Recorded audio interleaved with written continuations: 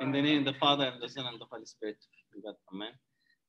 It's a pleasure to have Matthew Tawadros with us. He will be speaking, Abide in me and I in you.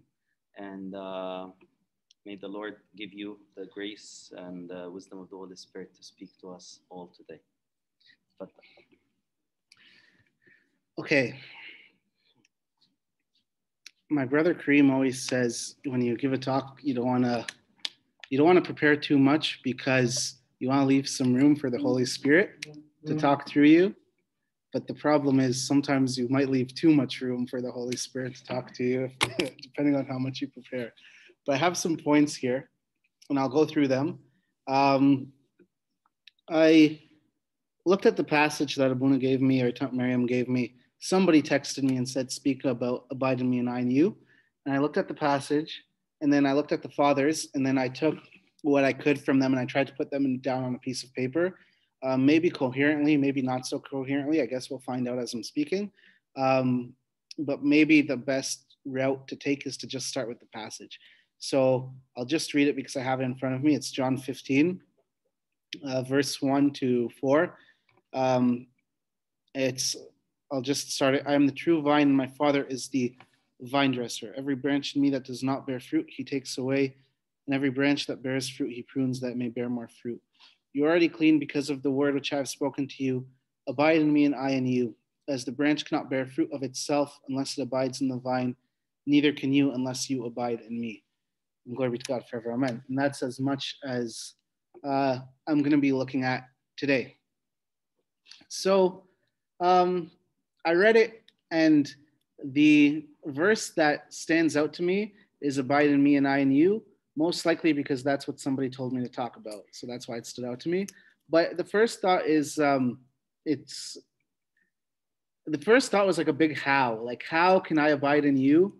Especially looking at my own everyday life, and knowing the multitude of sins I commit and how sinful I am. And like, despite coming to church and knowing God and having a relationship with him. And like, since I was a youth, like, or a kid, someone telling me, like, you know, you ought not to do this, or this is bad for you, or this will pull you apart from God. I still find myself constantly sinning. So the first question I asked myself was like, how can I abide in you when I myself am like such a sinner and you are without sin? And I think the answer to that comes first at the cross. And this makes sense if you like consider when this was stated by Christ.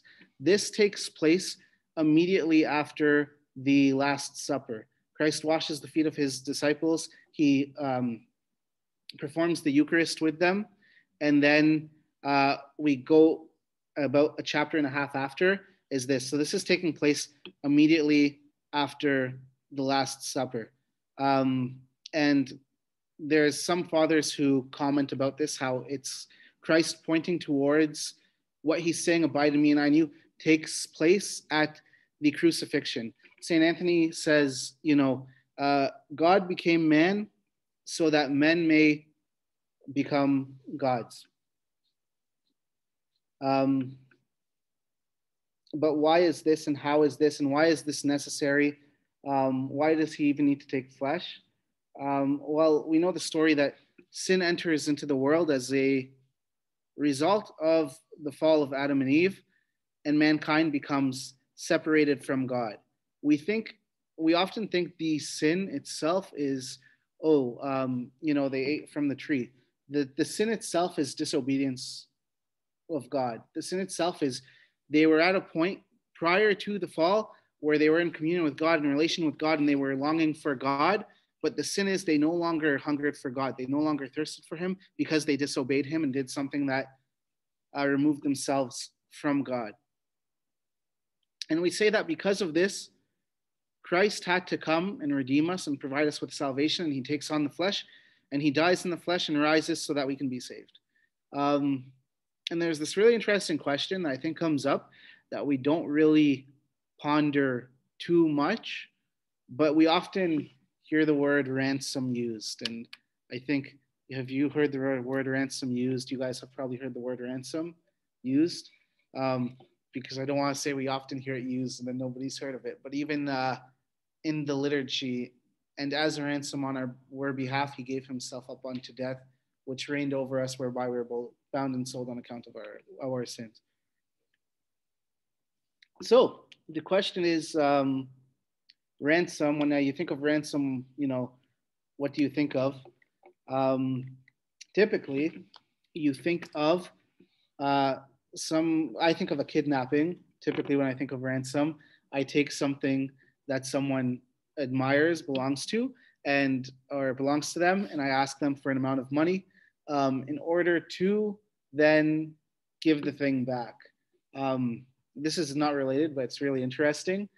I did a presentation once on how eventually you become like so wealthy on earth that there are people who have kidnap insurance, which is like, should they become kidnapped and the person declares a ransom, the insurance company agrees, okay, we'll pay X amount for them, and they pay for this kidnap insurance. It has nothing to do with this, but I just think it's the most interesting thing ever.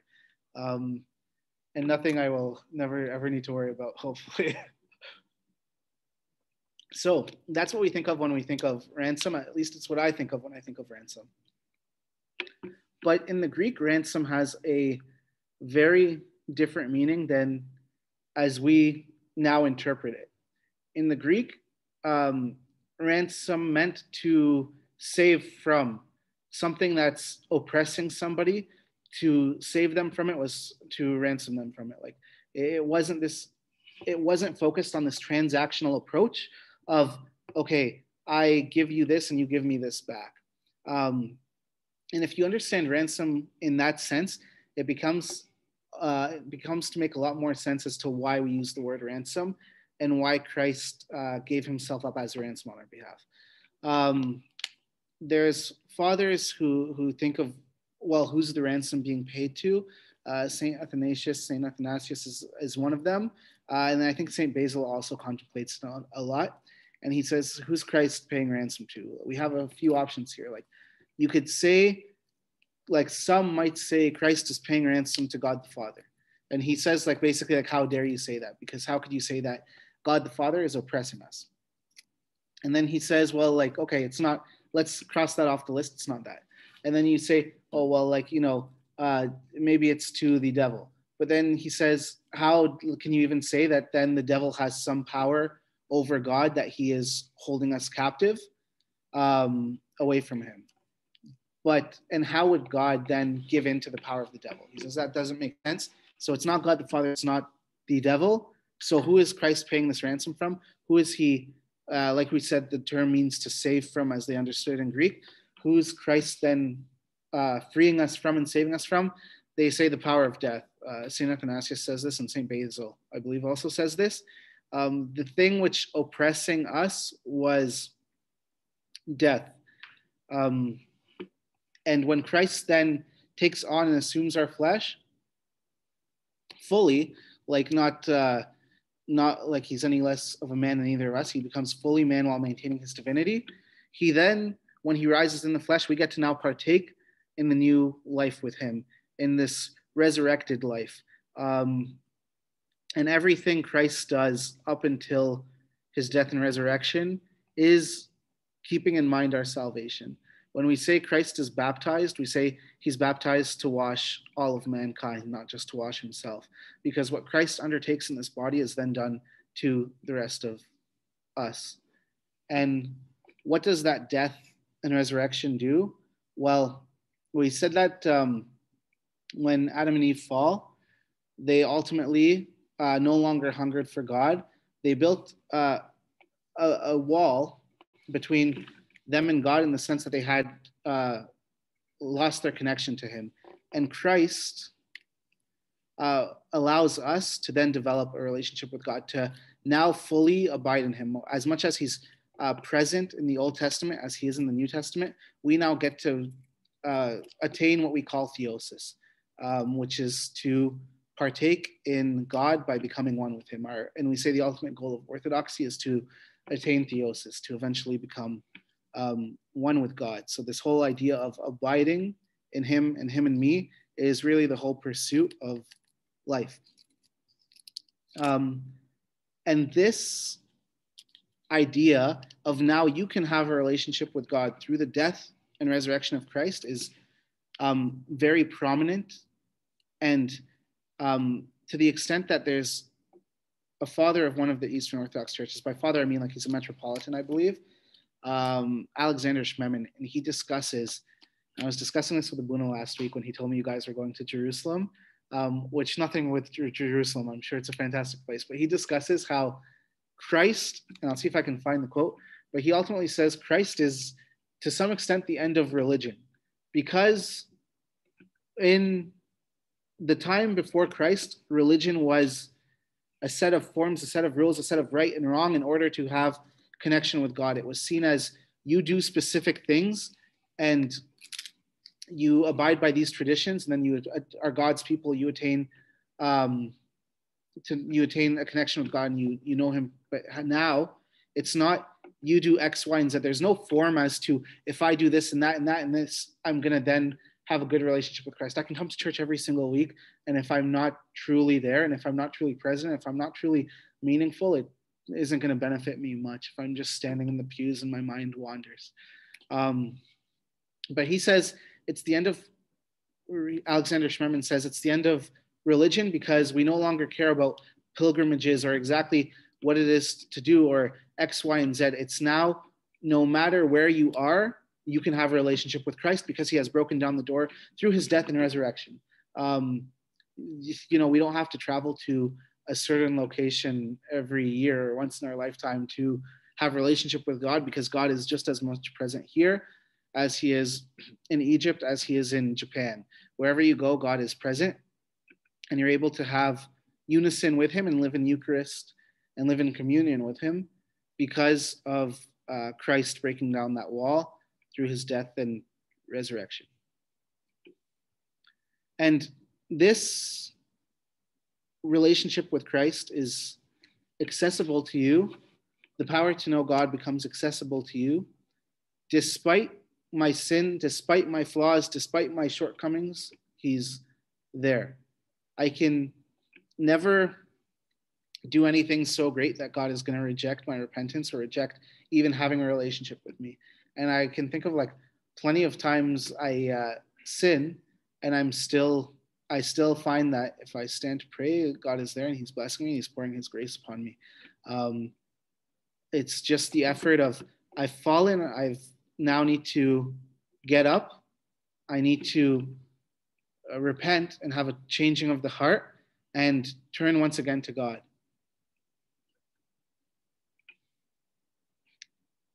And we often think the standard is, perfection.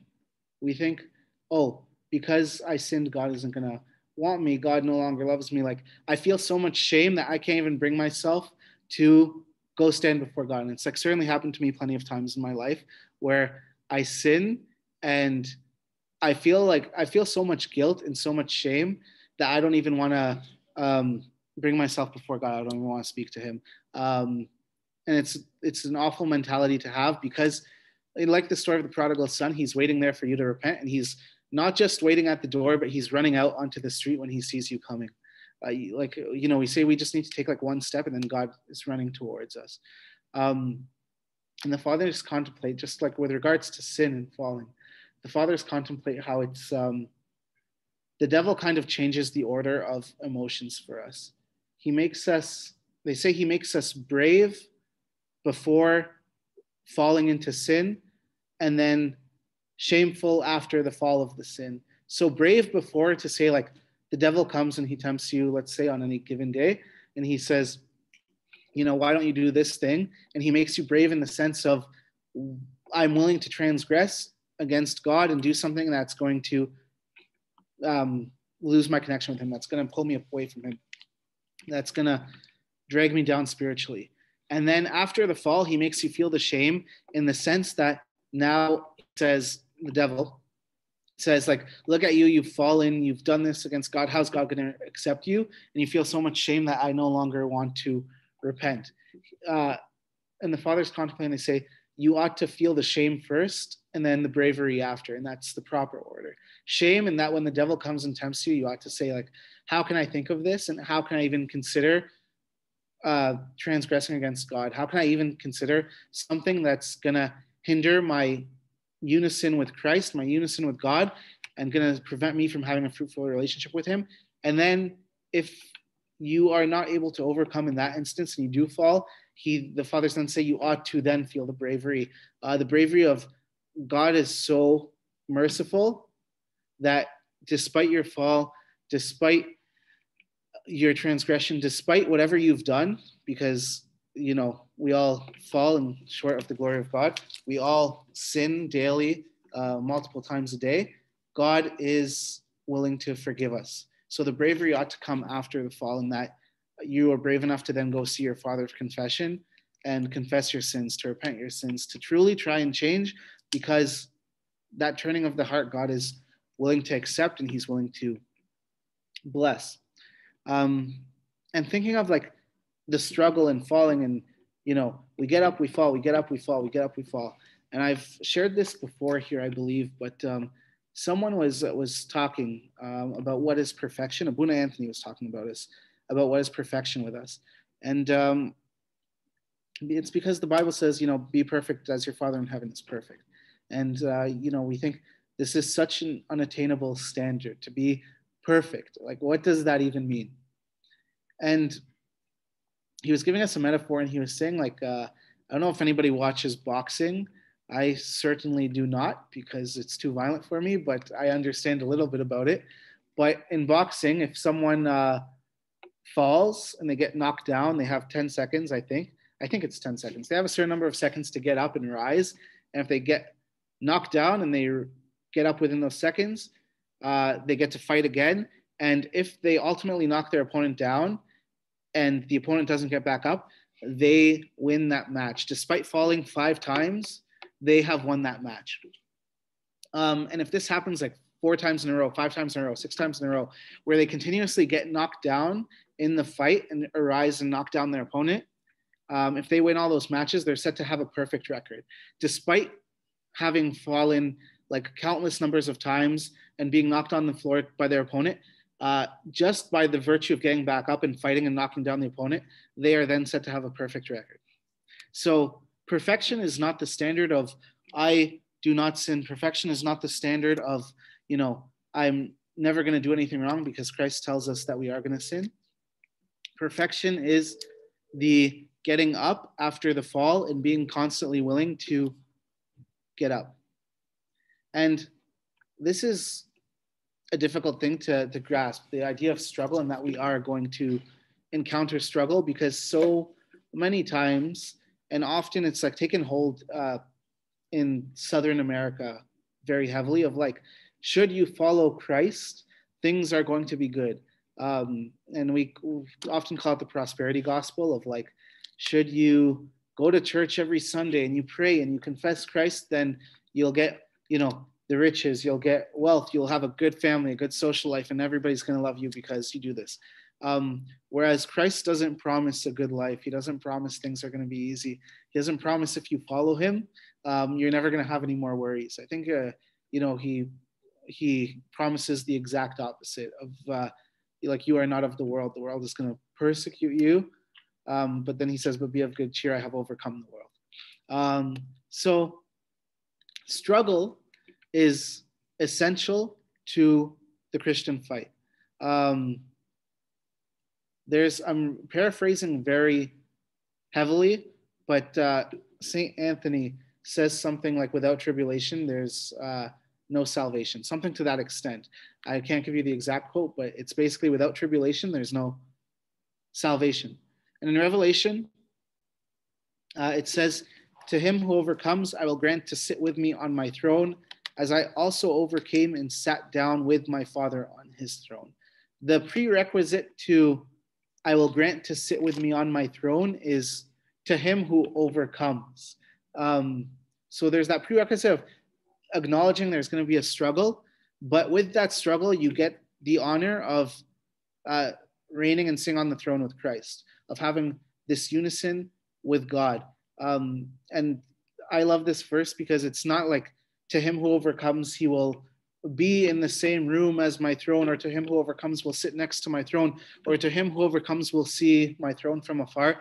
It's to him who overcomes I will grant to sit with me on my throne. It's such close unison and so highly regarded, and Christ has such deep love that although I'm not even worthy to sit in the room with his throne, he's granting me to sit with him on his throne. And I think the worry comes contemplating struggle and how I'll come back to this idea of the vine. But contemplating struggle, I don't think it's a worry if you have struggle. And I think actually it's a good thing to have struggle in your life. There's a story from one of the Western monks.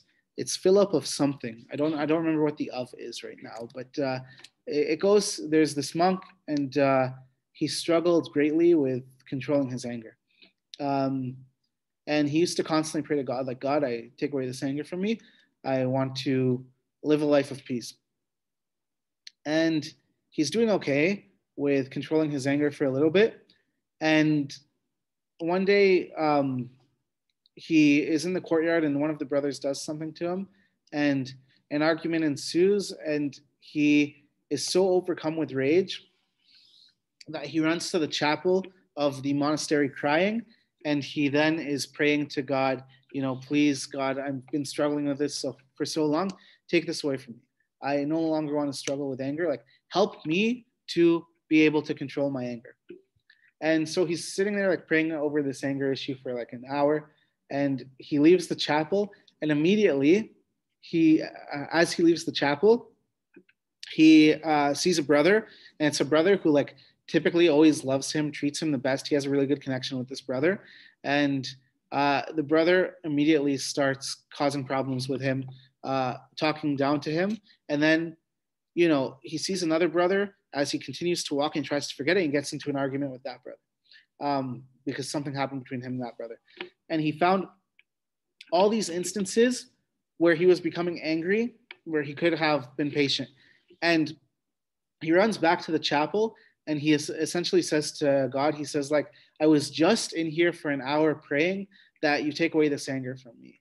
Like, it was just a straight hour of, this is the only thing I want. This is what I prayed for. And as soon as I leave, I find myself getting angry, and I find myself surrounded by these things causing me to be angry. What is like the use of me having prayed? Like, nothing's happening. And then the story continues that Christ then appears, and he tells him, like, Philip, you prayed about this, and I've given you these chances for your growth, for your spiritual growth.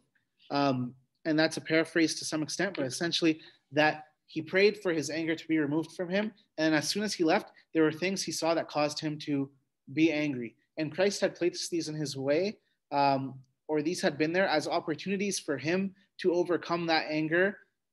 So it's not that Christ is I'm going to pray and say, Lord, I'm struggling. Lord, this is bothering me. Lord, I'm having too difficult of a time with whatever. Can you remove it from me? It's not that I'm going to pray for the removal of something and it's going to be removed. It's not going to be that I pray for a virtue and I suddenly gain that virtue, but that through my prayers, hopefully I find the peace of Christ to then be able to attain those virtues in situations that may arise. That when a situation that would have made me angry arises, that I show patience and I show the peace of Christ rather than getting angry. So not that the situations themselves change, but that with my prayers, my heart changes. And struggle is often a time and an opportunity for God to allow us to grow, for us to exercise virtues, for us to gain that crown of struggle to which God will reward us in the life to come.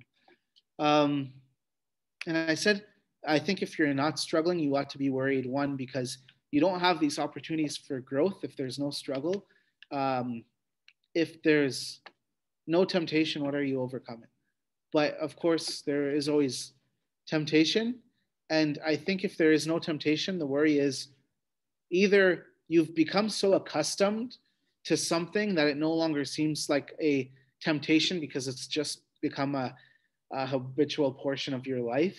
Like if I give alcohol as an example, like at first it could be something that you feel like, okay, I got drunk and then I repented and I tried to change. But after so many times of getting drunk, suddenly it just becomes like a habit. Like we go out to the bar after work on Fridays for happy hour, and that's just the tradition of I am getting closer to my colleagues and I want to, I don't know, do well at work because sometimes you have to develop relationships with certain people. So you say, oh, I'm just going to the bar with these colleagues because, you know, I want to get in good with the manager so that I continue doing well at my job, or he sees my efforts, or the next time there's an opening on X project, he thinks of me.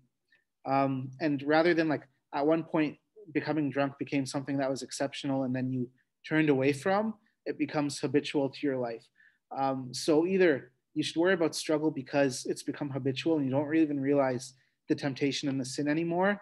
And I think this is the when sin, when it's full grown, brings forth death. When you don't even think of your sins as sins anymore. Or you should worry when you find you're not struggling, because if you found yourself growing closer to God and if you found yourself in unison with Him and having a relationship with Christ, Satan would have sought to remove you from that. Satan would have sought to bring you away from God, because what does the enemy ultimately want?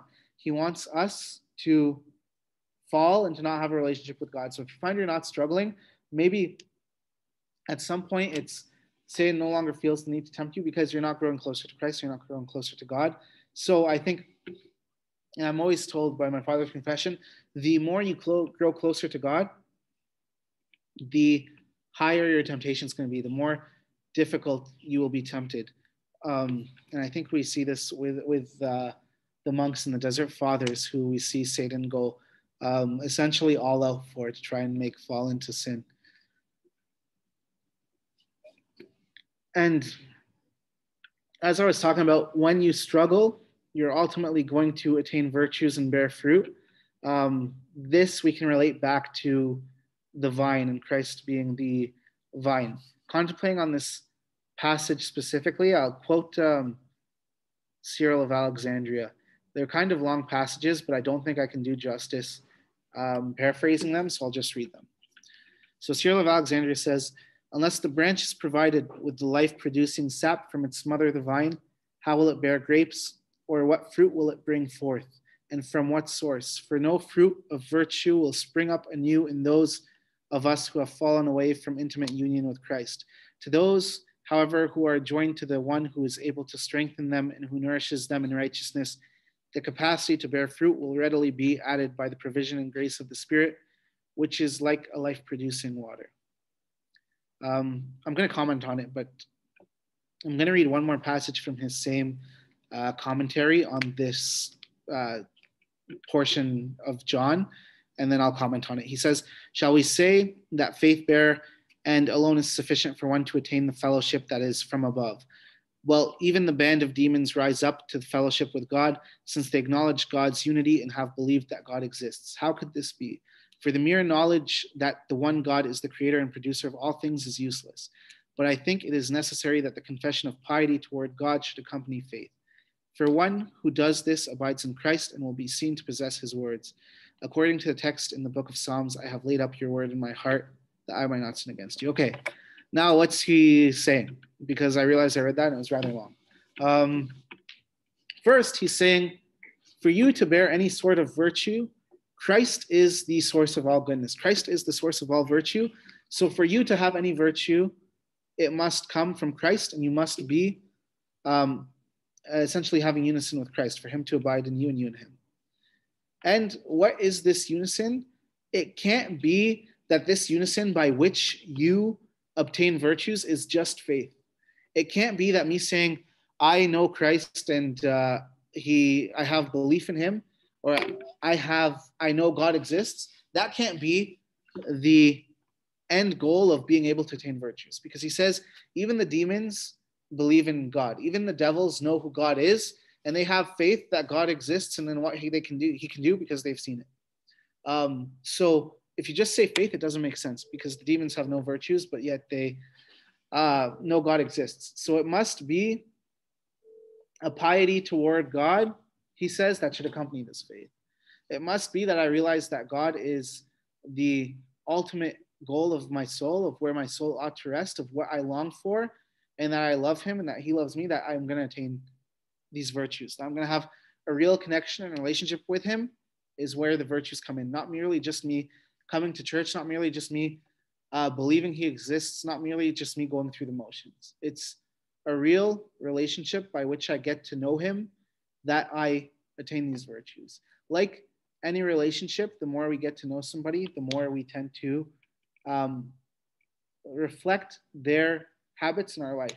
And I think we see this in human interaction all the time. Like before I came to Toronto, I could think, before I went to Yellowknife, before that I was in Toronto, and before that I was in Ottawa.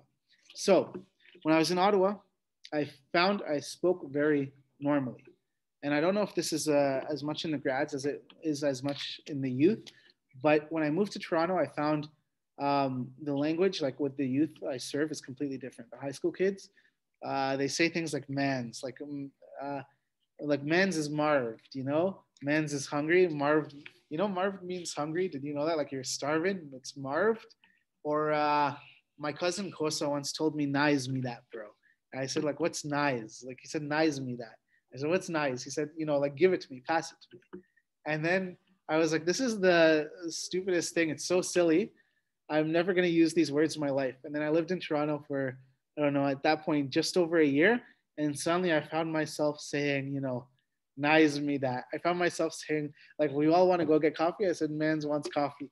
And I, like, the things I thought I never would have done in my life, I found myself doing. And then thankfully God took me away from here so that my language reverted back to regular English. But I very much became like those who I surrounded myself with because I developed a relationship with them. And the same with having a relationship with Christ. If I want to become Christ-like, if I want to attain the virtues by which Christ grants us as divine, I must have a true relationship with him. And once I have that relationship, and once I get to know him, and once I'm praying and he's communicating to me through my prayers, through my Bible reading, through liturgy, then I attain these virtues because he is the one I hold closest to me, and that's a reflection in my life. And who derives this benefit from the connection that I get with Christ? Augustine comments on this, St. Augustine.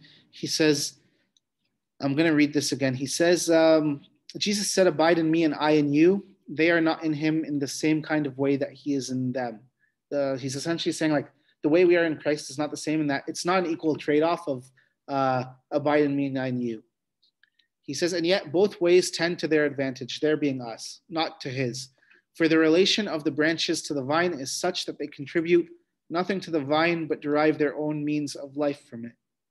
While that of the vine to the branches is such that it supplies their vital nourishment and receives nothing from them.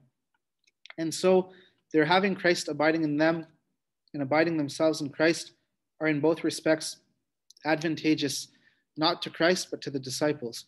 For when the branch is cut off, another may spring up from the living root. But that which is cut off cannot live apart from the root."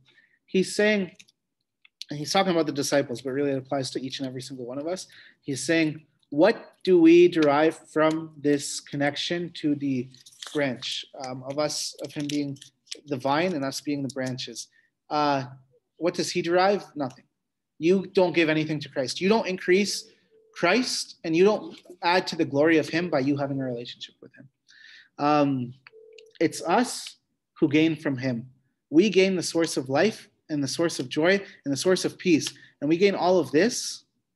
And the role of Christ is one in which he loves us back, but one in which he also supplies us the nourishment by which we live, which is him. The source of all life is God, and he provides us that nourishment. So oftentimes we think we do things and it's for the benefit of God. Specifically for myself, like, I know sometimes in the service, it's like, you know, I'm serving God and it will be like, God, at one point there was a time when there was too many days in a row, I felt like, and I was like, God, I came on Friday and I served you. And I came on Saturday and I served you. I came on Sunday and I served you, and now it's Monday and I'm going back to work. Like, at what point do I have any time for myself? And I like found myself getting angry because I had all this service and I felt like my time was completely dedicated to time, my time was completely dedicated to God, and there was nothing left for me to like sit by myself and just chill. Like when I can just binge watch 10 hours of Netflix or whatever. And I thought that I had a poor mentality, and I thought that God was somehow benefiting from me being there and serving, where like I'm ultimately nothing. And Augustine says this, for when the branch is cut off, another may spring up from the living root. Like if I didn't come here and I didn't serve, someone else could surely take my place. And like what I do is so minimal that it's not very hard to replace me. But why am I serving? Why do we serve in any capacity, whether it be, providing a talk to the youth, whether it be setting up the church, whether it be giving to your brother that you see on the streets? Why do we serve? It's not because God gains anything from my service. It's not because it's of any benefit or adding to the glory of God. It's because it is to my own benefit. And it is I who receive blessings and get to know him more deeply through my service. I've been talking for a while, so I'll try and wrap it up soon. But lastly, abiding in Christ. And I didn't talk about the most obvious abiding in Christ and the steps of the Eucharist, and how the Eucharist is a medicine that helps us heal ourselves and abide in him, or him to heal us and for us to abide in him. I didn't talk about that because it's obvious, and we all, I think at this point, know the benefits of the Eucharist and the holy mystery that it is. But I'll talk about one more point about abiding in Christ, and then we can wrap it up. And how do we prepare ourselves to abide in him? We talked about the struggle. We talked about repentance. We talked about bearing fruit and having a real relationship with him. I'll talk a little bit about this thing. It's called, in Greek, the word is ekinosin. Like when St. Paul says he took the form of a bondservant, that term bondservant in Greek is ekinosin, and in English we call it kenosis, being the dogma that Christ empties himself when he takes on human flesh. How does he empty himself? Christ steps down. He's the second person of the Trinity, and he steps down to earth and takes human flesh. And the liturgy speaks to this on the Feast of the Nativity. I'm thinking specifically of the gospel response to Matins. The gospel response to Matins at the Feast of the Nativity says, for the one without flesh became flesh. I have to sing it to myself in my mind to remember. For the one without flesh became flesh. For the one without flesh became flesh. And the Logos became incarnate. The one without beginning began. The one outside of time became subject to time. Okay, there it is. For the one without beginning, they recently changed the translation. It used to be began. They now changed it to was born. All the same. The one outside of time became subject to time. Christ is outside of time as he is divine, as he is God. And then he becomes incarnate, and he takes on our flesh, and suddenly he empties himself and takes on these limitations of the flesh. To the extent of, he's a baby, he has to be born, he has to learn language, he has to go through all these processes that we all go through. He gets tired, he gets hungry, he has to eat. He sleeps just like the rest of us. All these attributes that are not, that were never prior associated with divinity, they were only associated with humanity. And then he comes and he takes on our flesh, and he blesses our flesh, but he empties himself in the sense of he went from being outside of time to being subject to time, to being, outside of this tiredness and this earth and this and sickness and all of this, to then taking on the flesh and dealing with everything we deal with, to the point of even dealing with temptation, but never falling and remaining sinless. So we, as Christ emptied himself, we ourselves are called to empty ourselves. We're called to empty ourselves in a little bit of a different sense, but we're also called to this term which I used, which was kenosis, coming from the Greek kenosin. We're called to this kenosis as well, of emptying ourselves. We're called to empty ourselves of sin and unrighteousness, so that virtue may enter, so that holiness may enter. so that the Spirit of God may enter within us, so that we may know the Holy Spirit. And thinking of this, like I can think of an example of, I can think of a few examples, but about a long time ago now, pre-COVID, we had rented a cottage, me and my friends and my brother. We hadn't seen each other for a long time because we had all been living in different cities. So we decided we were going to rent a cottage in somewhere in northern Ontario. I couldn't even tell you where at this point. But we found a place on Airbnb. It was called the Crown Jewel. It's really nice. We found this place on Airbnb and we went there and we spent 3 days there. But what do they tell you on the last day? They say, be out of there by like 11 a.m. And it's like non-negotiable. You got to be out of there at 11 a.m. because somebody else is coming to take your place after you. And why do you need to be out of there by 11 a.m.? Because they need to clean it. It's not until like the whole place is empty that they can then adequately clean and disinfect it from whatever may have been present at the time, whatever filth or disease or COVID or whatever was in there. Until you empty the whole place, it's never going to be properly cleaned or disinfected. And we likewise are called to empty ourselves so that the Holy Spirit can come and dwell within us and purify us. And sometimes we choose to fill ourselves with other things, and it works to our disadvantage. Like it's like I love sushi. I love sushi buffets, and for the first 10 minutes, it's the most enjoyable thing of my life, and sushi is my favorite food. But eventually, it gets to a point where nobody wants to, despite loving sushi and despite like it being my favorite food. During the first 10 minutes are the best time of my life. The last 10 minutes is where I ruin a relationship with absolutely everybody. And it's, you ordered this, so you take this, and I'm not paying the surcharge on this. And suddenly you're all pushing it away from you, despite it being something I love and something I enjoy having. Why? Because I filled myself with other things at the same time. Like, even if I gave you like 10 loaves of bread and you ate the 10 loaves of bread, and I brought you like a Wagyu steak and I gave you the Wagyu steak, you wouldn't want to eat it because you'd be full.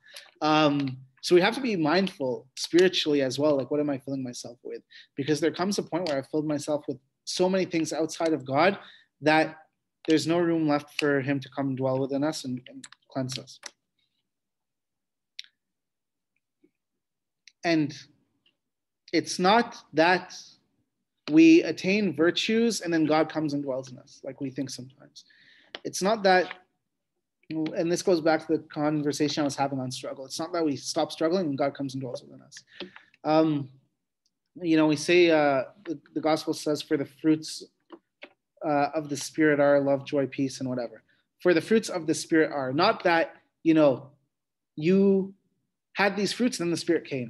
It was a consequence that you attaining the Spirit and you having a relationship and unison with God then brought forth these fruits. So we often think like, the saints, we're in a time of prayer and fasting right now. And we think the saints, because they are saints, they pray and they fast and they do good works and they spend time in the desert and whatever it might be, but that's because they are saints. But it's not like because they are saints, they pray and they fast. It's because they prayed and they fasted and they worked on their spiritual life that they eventually became saints. And you and I have the same abilities and the same capabilities of attaining such level of sainthood. And like, we ought not to think that like, sainthood is so far away from us, because we're always called to repentance and we always have this ability to grow closer to God. So it's not that, wait till you become a saint and fast and pray. It's start fasting and praying now so that you may get to know him. Come to him and, have a relationship with him, have a real relationship with him, in that it's not going to be, Lord, I'm dirty now, I don't want to come speak to you. Lord, I'm not feeling well now, I don't want to come speak to you. Lord, I'll speak to you on church on Sundays, but not during the week because I'm so busy. That's not how relationship works. Relationship isn't just something of following somebody's rules or only speaking to someone at certain times. Relationship is loving someone and regardless of the state, being willing to engage with them. And then as God is willing to engage with us, regardless of our sin, he's willing to forgive us and accept us. It's coming to him and acknowledging, like, I've struggled, I'm sinning, I'm trying to do better. I'm trying to empty myself. And from there, just trusting that his grace will come and will bless us, that his grace will come and will pour upon us. So it's really trying ultimately to have a relationship with him is where abiding in him starts. It's coming to him daily, despite our falls, and it's coming to try and get to know him. And like with any relationship, you know, it's not going to be like, I'm only going to see you on Sundays, because if you imagine nobody's going to go to their wife and be like, I'm only going to see you on Sundays. That wouldn't be a real relationship. So if you want to get to know him, you have to certainly put in the effort to have a relationship with him and acknowledge that he's a loving God who, despite our weaknesses and our sins, is willing to accept us and have a relationship with us. And then we will struggle, but we'll grow virtues because he is the vine, and we will get to know him, and he'll give us the peace in our life. And I think I can stop there, and glory be to God for everyone. I can stop the recording. Yeah. I think stop. Yes.